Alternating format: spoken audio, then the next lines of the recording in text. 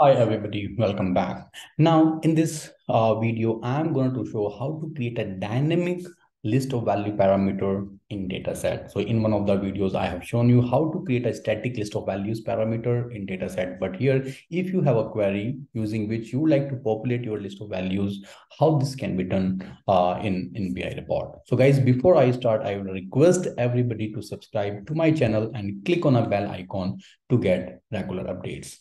Now let's begin and see how this can be achieved.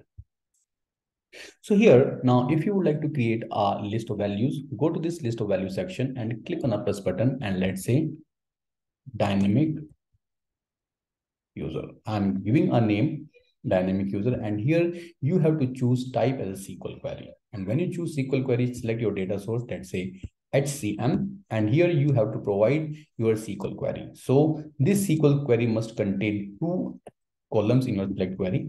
Let me enter one of the query that I have. Select first name as name and person number as value.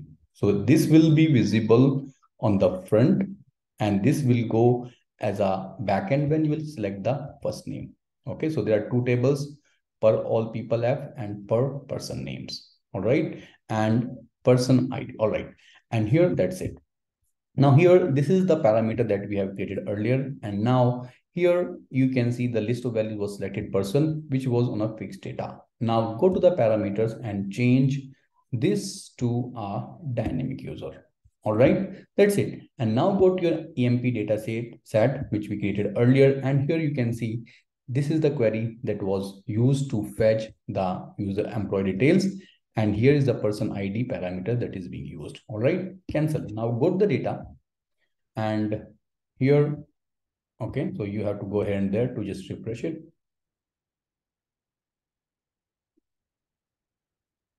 All right, let me see. The dynamic user was set. All right.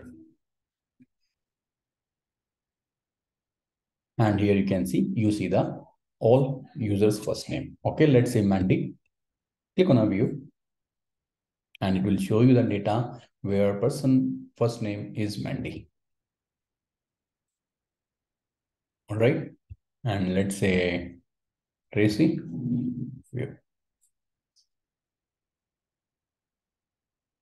This is how you can create dynamic list of parameters in BI.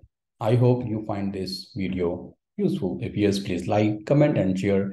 And please don't forget to subscribe to our channel and click on a bell icon to get regular updates. You can follow me over LinkedIn, Twitter, Instagram, Facebook, and Pinterest. Thanks for watching the video. Have a good day. Bye-bye.